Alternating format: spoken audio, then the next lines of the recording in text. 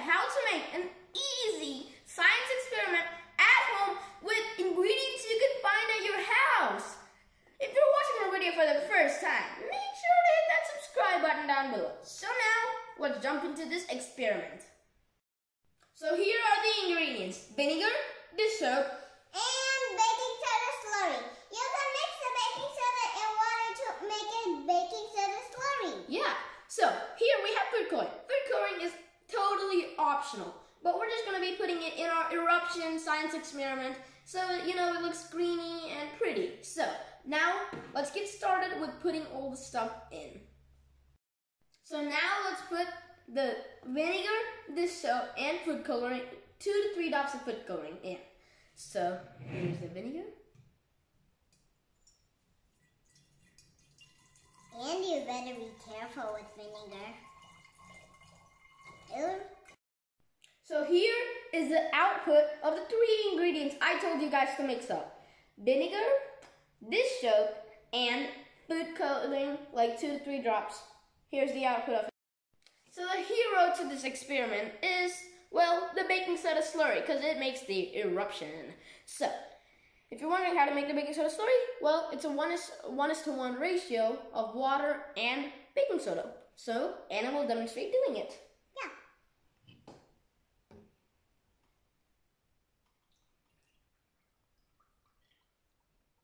And now mixy, mixy, mixy, until it's all liquidy.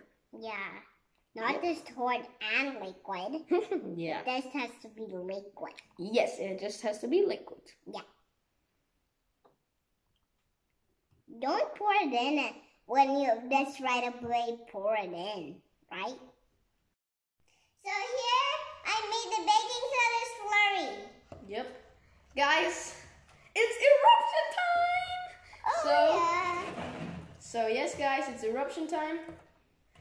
Alright guys, so you might want to step back once you pour it in, because it's gonna go like whoop! Alright, ready? Yes. Whoa! Oh my gosh!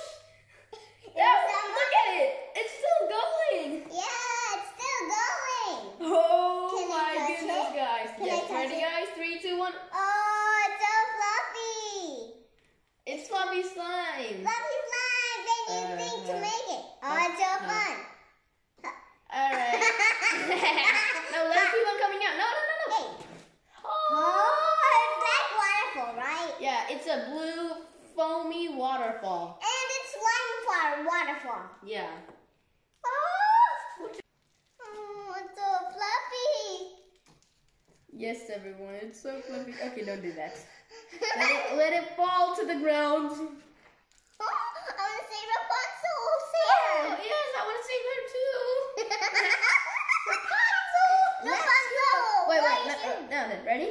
Rapunzel, let your long hair down so I can go in the water bottle. Okay, don't do that. It's going to erupt and erupt, guys. You had better have to feel this. Oh, yeah, guys. It feels super nice. If you guys were here, you guys would have been having a blast. I bet you. Don't do that. Don't do that. Let it Don't do that. Let it come down.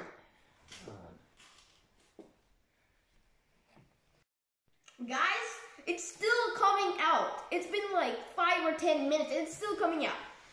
And we also had real fun with this, guys. Oh, yeah.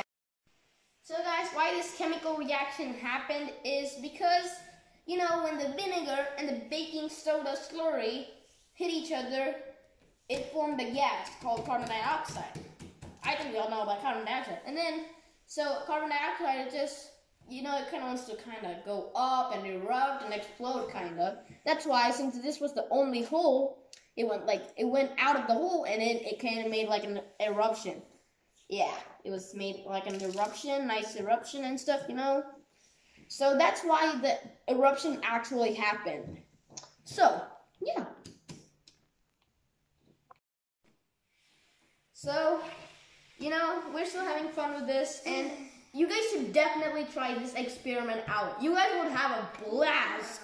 So we hope you enjoyed this video. If you did, smash that like button. Until then, it's Kristen And Anna. signing off. Bye. Bye.